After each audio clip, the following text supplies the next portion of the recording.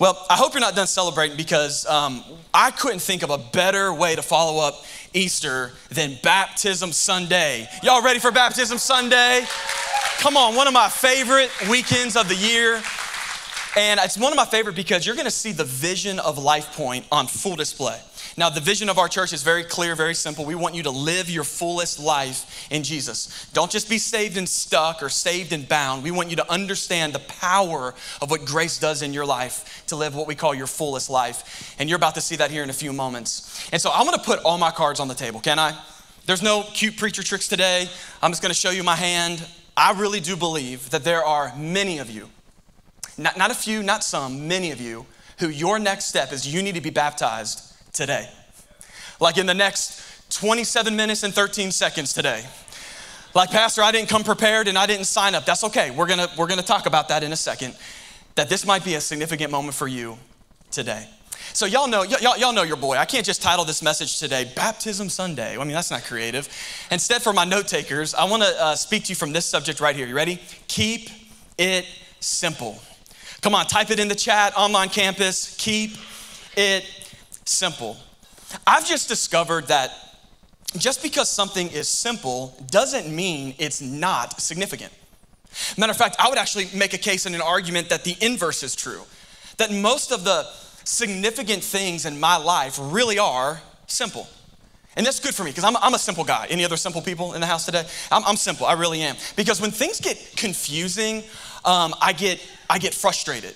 The more confusing something is, then I don't know what to do. And if I don't know what to do, then I often end up doing nothing. And I think things that are very complicated communicates lack of clarity. I'll prove it to you. The Cheesecake Factory. Come on, how many of you love you some Cheesecake Factory? Let's go. I love Cheesecake Factory. I'm with you. It's the spot. I just can't eat there anymore. I can't. And let me tell you why. Number one, take reservations, Cheesecake Factory. Yeah, thank you, Derek, on the front row. It's like, you're always at a 50-minute wait, okay? It could be Tuesday at 3 p.m. and it's an hour wait. Just take reservations. Can I get this off my chest? This is cheaper than counseling. This feels really good. But really, the real reason I can't go there is because of their menu. Have y'all seen a Cheesecake Factory menu? Look, I did the math for you. Here's the Cliff Notes. There are over 250 items on the Cheesecake Factory menu, consisting of 21 different pages. Like, you know your menu, it's too complex, there's no clarity, when you're literally selling ads just to cover the cost of the menu. Not to mention, there's an additional 2 pages now that I discovered called the Skinnylicious section. Like, can we just be real? All right, if you are going to the Cheesecake Factory counting calories, you're in the wrong spot, bro, all right? Go get a smoothie, all right? Go to Viva Chicken. I mean, you're not going to Cheesecake Factory counting calories. So listen, for a guy like me, I'm very simple. I sit down. When they hand me a 23-page menu, y'all, I get an anxiety attack. I mean, seriously, do you really need to have, meatloaf and Korean fried chicken on the same menu? It doesn't work with me.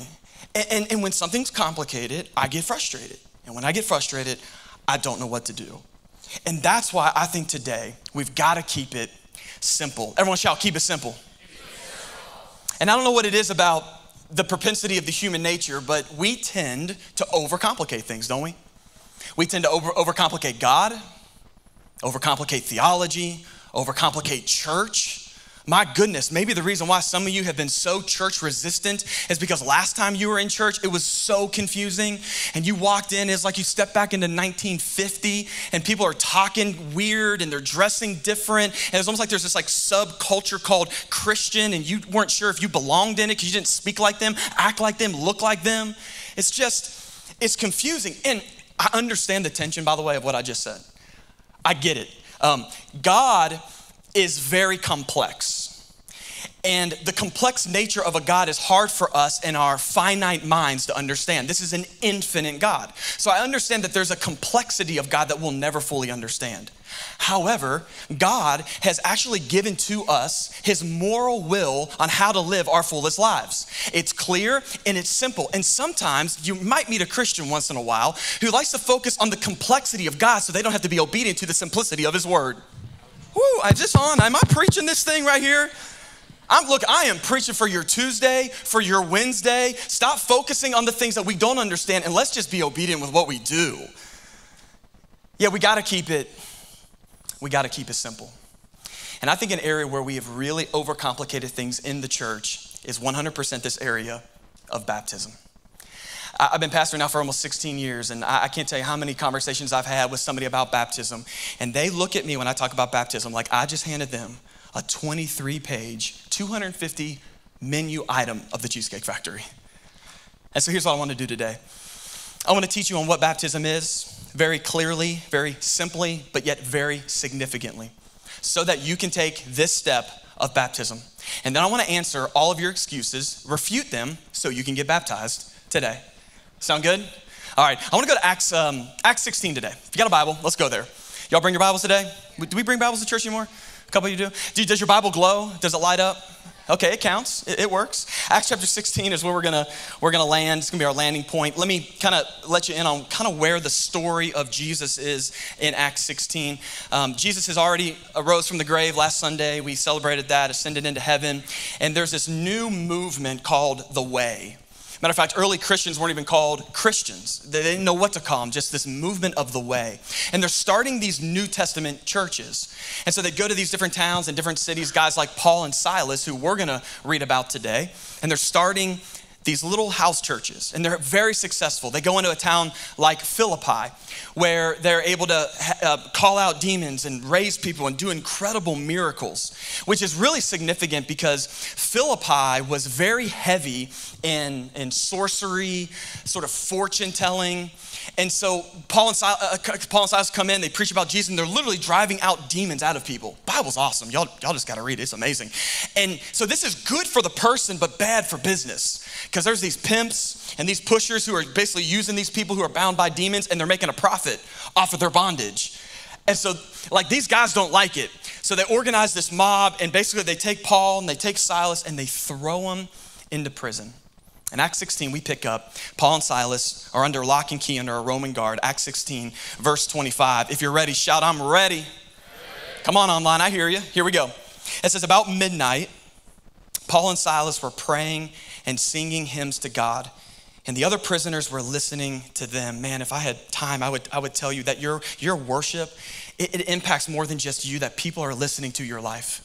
Your life is producing a sound. I just wonder, what is it producing? All right, Nate, stay disciplined. Verse 26, it says, suddenly there was such a violent earthquake, and the foundation of the prison was shaken. And at once all the prison doors flew open and everyone's chains came loose. And the jailer woke up, and when he saw the prison doors, he drew his sword and was about to kill himself because he thought the prisoners had escaped. The reason why the guard was doing that, because in this Roman culture, if you lost a prisoner, it was their life or yours. He's like, I might as well just go ahead and end my life because that's what my superiors are gonna do to me. But watch what they said, verse 28. But Paul shouted, hey man, don't harm yourself. Put the sword down, we're all here. And the jailer called for the lights, and they rushed in. They fell trembling before Paul and Silas, and he then brought them out, and he says, sir, what must I do to be saved? And they replied, believe in the Lord Jesus, and you will be saved, you and your household. Then they spoke the word of the Lord to him and all the others in his house. And at the hour of the night, the jailer took them and washed their wounds. Then immediately, that's an important word today, immediately he and all his household were baptized. There's our word, baptized. The jailer brought them into the house and set a meal before them. He was filled with joy because he had come to believe in God, he and his whole household. Wow. I want to just really pull out two words in this text today and really teach on very simply on what baptism is. The first word I want to pull out is this word, believe. Believe. We see it in verse 30 and 31. Here's what he says. He says, sirs, what must I do to be saved? Life Point, this is so convicting because this jailer is basically watching Paul and Silas. They're in a Roman prison, middle of the night, probably hurt, wounded, and they're singing hymns to God. And somehow God hears that, and this earthquake happens, and they're freed, and then the unthinkable happens. They don't pull a Harrison Ford and The Fugitive. They literally stay. They're like, no, man, listen, we're here. And this man watches their faith, and he says, I don't know what it is that you got, But whatever it is, I want it. And LifePoint, the reason why this is so convicting is because as followers of Jesus, people should be looking at the way you live your life, I live my life, saying the same thing. Man, I don't know what it is about you, but whatever it is, I gotta have it. I mean, like you parent different. You're in a different, like, you speak to your spouse differently. You don't seem stressed out and anxious, and you don't get caught up in all these like Facebook debates and all this political stuff that's taking place. You just walk with joy. You got happiness, and I know you've been through some stuff, but you're still happy and you still got joy. You handle your money differently. I don't know what it is that you got, but I want it. And I wonder how many of us are people looking at the way we're living our lives going, that's what I want. Or, let's be honest, are we so concerned about fitting in with the world that we're not standing out for Christ? He goes, I want what you have. Verse 31, here's our word. They go, okay. They replied, believe in the Lord Jesus and you will be saved, you and your household. Everyone shall believe. I love this because when he asked them, what is it that I need? They said, you need to believe in the Lord Jesus. Now, you might ask me, okay, well, what does this guy need to believe in? I would tell you that there are two things that you have to believe in order to experience the salvation and the grace of Jesus. The first thing that you have to really believe is that your sin is so severe that it has separated you from a holy, loving God. That my sin, which is my error, my wrong, you were born into a broken, flawed world, by the way.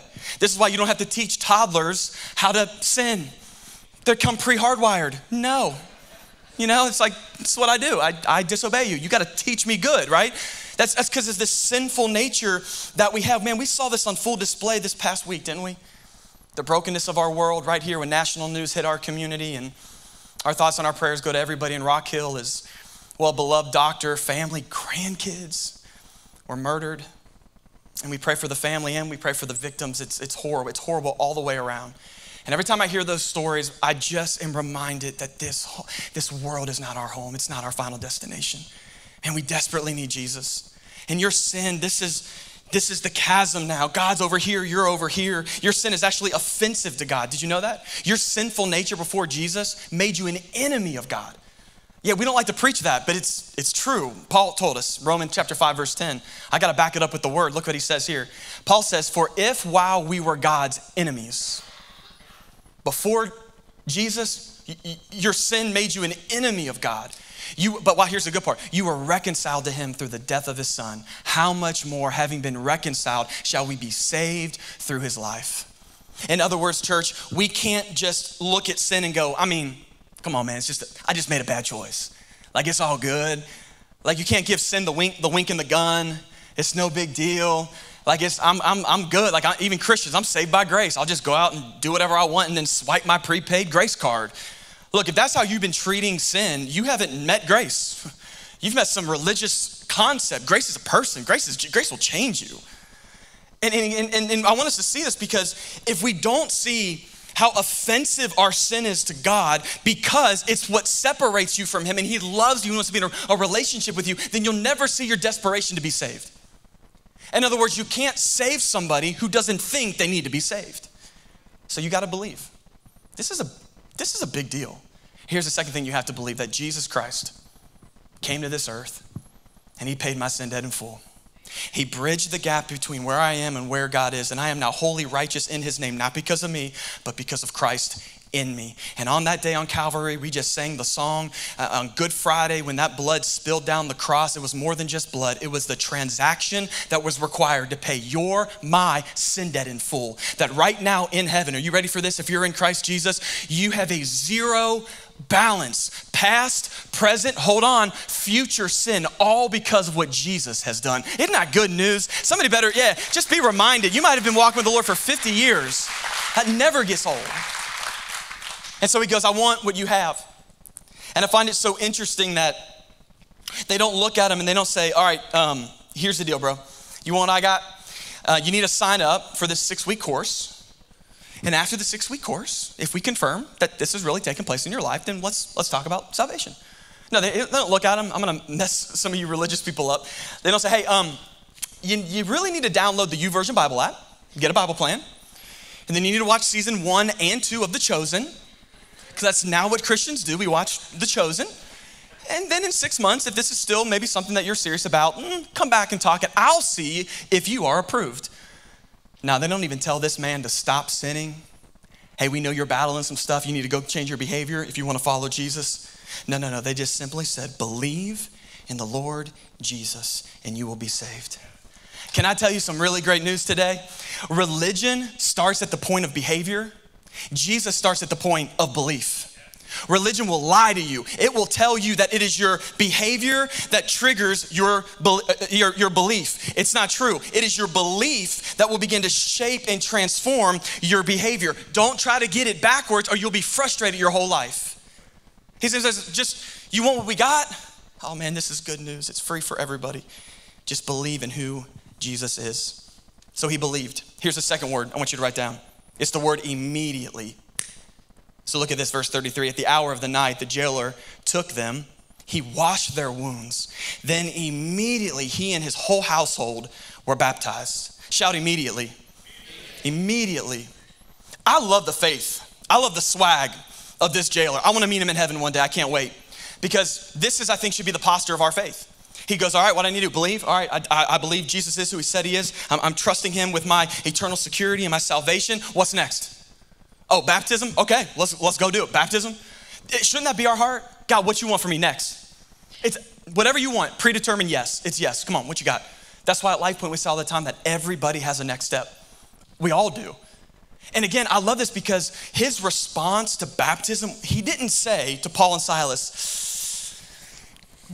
baptism, you know what? I'm gonna need to pray about that. Oh, get baptized? Yeah, that's a really neat idea. I should probably go home, talk to my wife, and I'll text you if that's kind of the step that I want to take. I mean, see, here's the thing, Paul, Silas, I don't think you realize that I don't like water. It's not really like I just got my hair did and I don't have the mascara waterproof and I'm gonna come out looking like a hot mess. And I just think that maybe I don't like crowds of people. I'm more of a private person. Am I saying maybe what you've been excusing? He just simply goes, no. What do I need to do? And it says immediately he was baptized. You know why this is so important? It's because delayed obedience is disobedience. I love you enough to tell you this. Delayed obedience is disobedience. Y'all got kids? Someone does. Someone's got some kids that are real. It's like I'm doing this first time listening thing and you're not getting it. It's the same thing. I'm with you. It's my kids. My kids are crazy. And I'm like, listen, it'd be like you looking at your child going, you need to take out the trash. Hey, sweetheart, it's time to clean the room. And imagine your offspring that you gave life to looks at you and says, ooh, Dad, trash. It's not really my thing, kind of get a little messy and it's quite the walk to the trash can outside. Let me think about that. Ooh, my bedroom? Yeah, I'm gonna need to pray about that. And oh man, if that was my kid, which it is my kid, I'd be like, boy, you better pray really long because when you say amen, you're gonna be standing in front of Jesus. Y'all don't have to spank your kids, that's fine. Do what you want in your house, but as for me and my house, all right, stop it. Now you're talking preacher, right? And I know you're like, man, but Nate, like, why is this such a big deal? And here's my heart, you ready? You'll never be ready for what's next if you're not first obedient with what's now. Man, we get so obsessed with next in our culture, don't we? I got to get out of high school, and then I got to get into college, and I got to go to the right college, and I got to get the right degree, and I got to find the right person, and then I'm going to get the career, and the next job, and the next house, and the next spouse, and the next thing, and the next kid, and the next promotion, next experience, next. And I just wonder, church, do we almost overemphasize next and underestimate now? Can I tell you something about God? If you will be faithful and obedient with now, the doors of next will automatically open in front of you. Stop talking about next when you won't even be obedient with what's now. I am preaching better than you're responding. That's okay. No, I got it.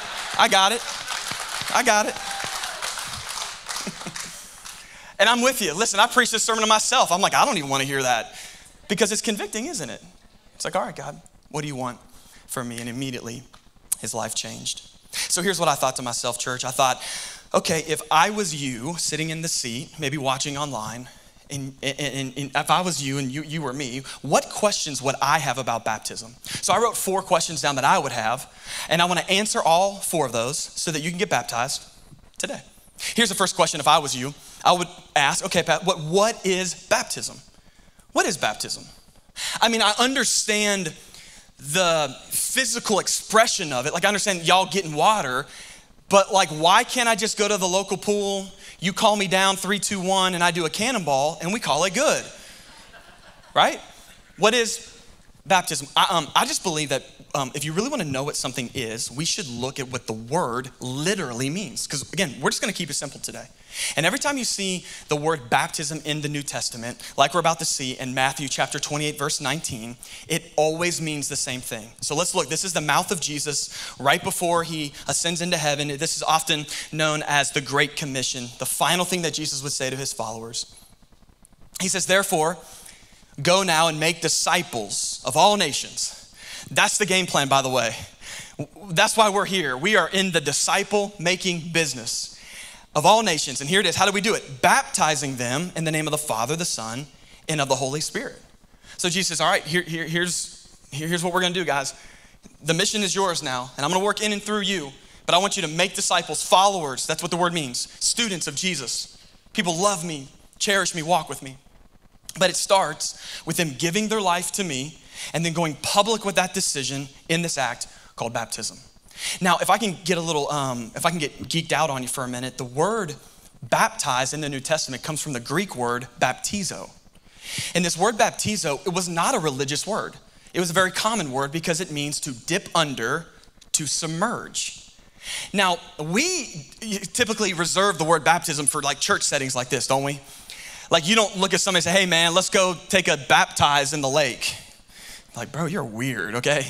But in this culture, it was a very common word. For example, you would see it a lot like in the marketplace. You would have a woman or maybe a man, and imagine they have a piece of cloth that they want to dye, and they want to sell that fabric. So they would take that cloth, they maybe put red in the water, follow the illustration here, and they take that cloth, they baptize it, soak it, submerge it, and in that process of dyeing, the dye color is forever grafted into that new fabric so that when you bring that fabric up out of the water, it is forever permanently that color. This is baptism. That when you and I, it's this outward symbol of what Christ has done on the inside of you. So I go underneath the water, representing my death to the old self. This is Jesus going into the tomb. It's my watery grave. Then I come up out of the water representing my new life in Christ. And the power of this is in that moment, I am forever grafted, never to be separated, never be removed from the love of Jesus Christ. This is why Paul would say in 2 Corinthians 5:17, look what Paul says. He says it like this. He goes, therefore, man, if anybody is in Christ, the new creation has come and the old has gone. The new is here. Look, when I thought about this new creation, I thought about shopping. How many of y'all like to shop? Come on, be honest. Yeah, don't front. We know you do. Amazon visits your house more than your neighbors do. We got you. I like to shop. I'm not gonna tell you whether me or my wife shop more. I'll let you decide that.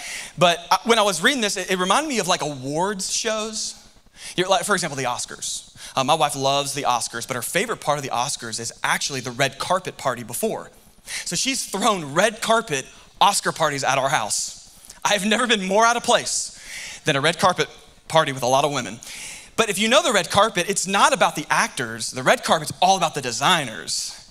Like the girl gets out and they're like, ooh, what is she wearing? Is that a Chanel? I don't know designers, but it's all about who the person is wearing. And I love that because I think that's what Paul's talking about. That the moment, man, you give your life to Jesus, you go public with that decision, you come up out of the water, people should be looking at your life going, ooh, what are you wearing? That must be a new clothesline. What's it called? That's called Jesus Christ. Man, that looks like love and joy and peace and patience and kindness and goodness and self-control. I mean, I want that line. Jesus has clothed, this is beautiful imagery. He's clothed you with himself. That's what makes me worthy in the eyes of God. So what is baptism?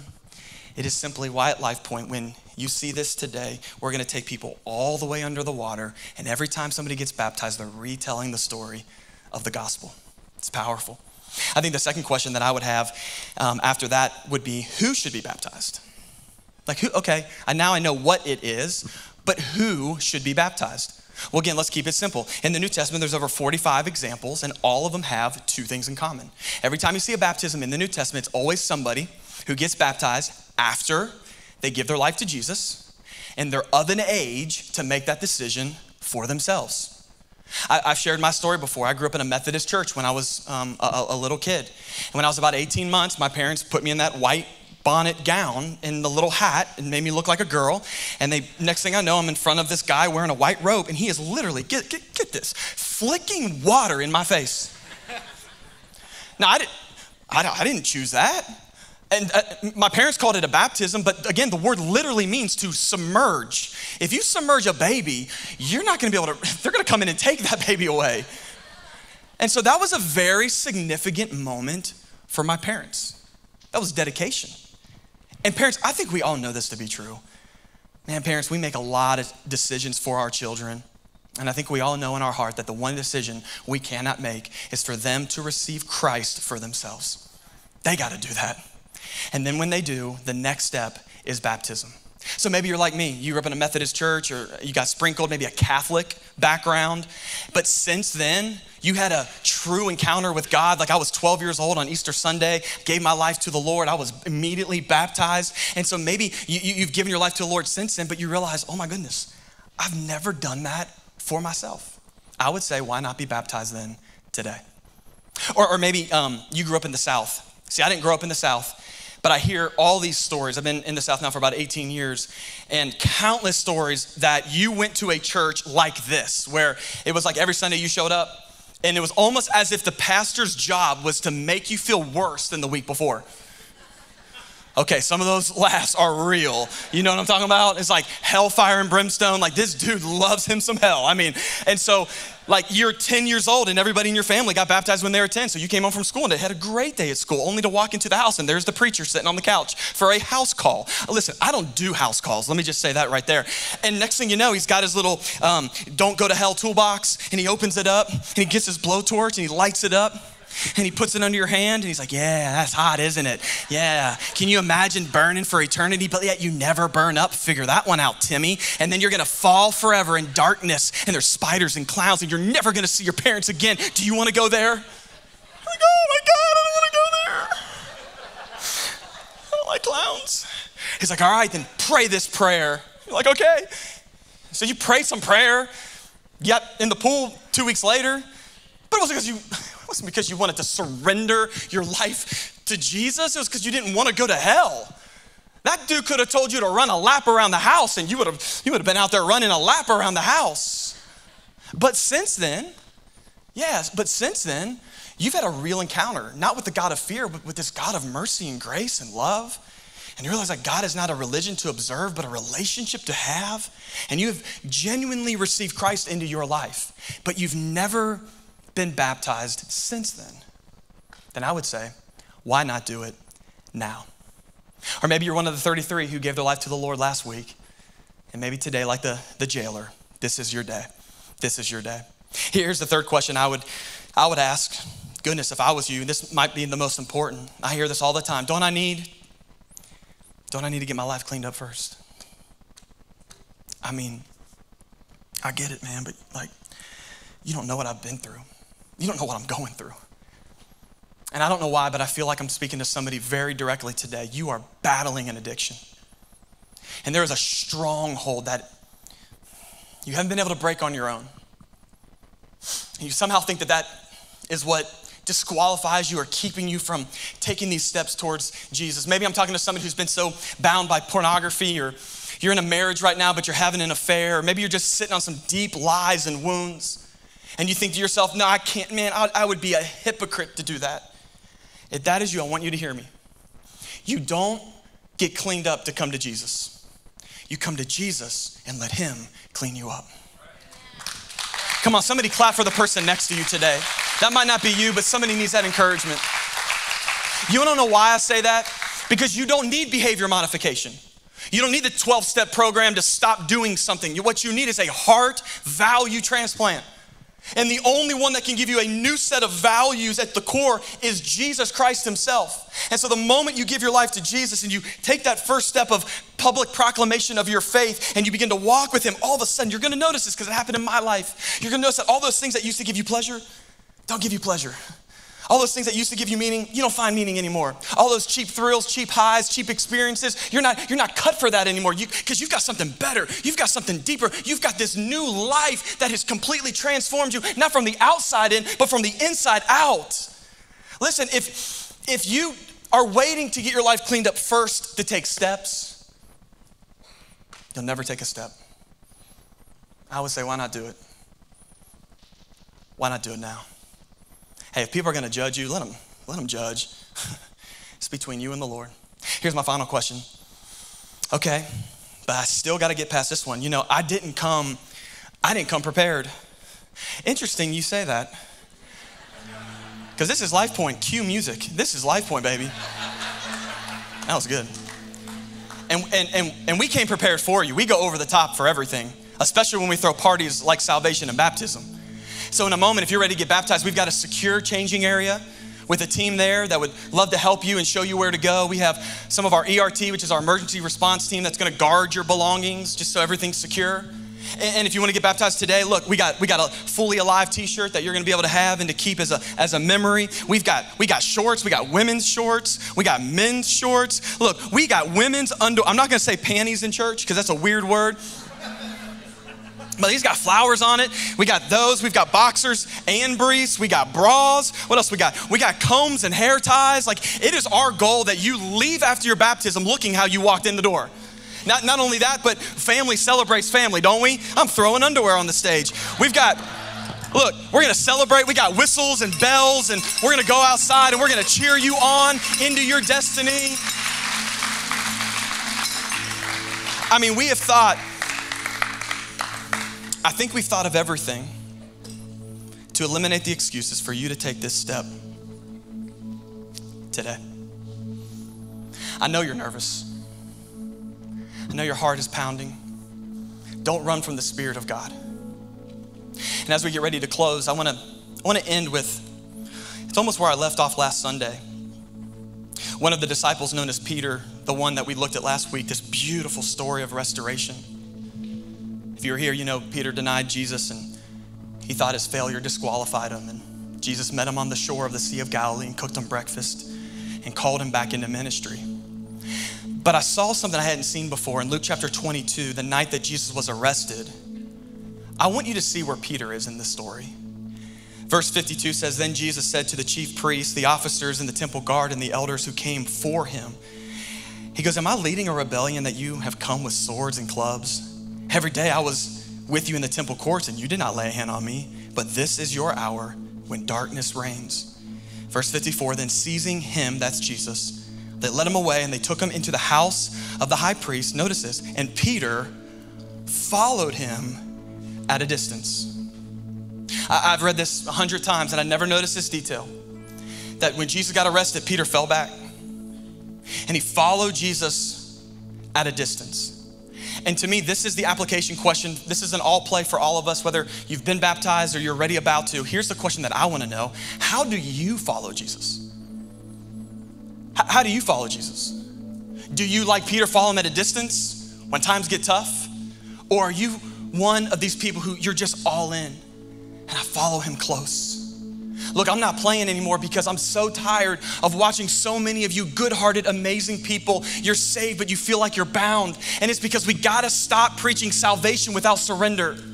We gotta stop watering down this good news story of Jesus. I taught on this a couple weeks ago because the reality is for us today that you experience God at the level of your surrender and your obedience.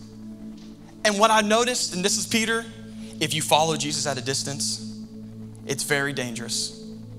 Because in just a few hours, Peter would deny Jesus 3 times. And here's what I want you to walk away with. Distance always leads to denial.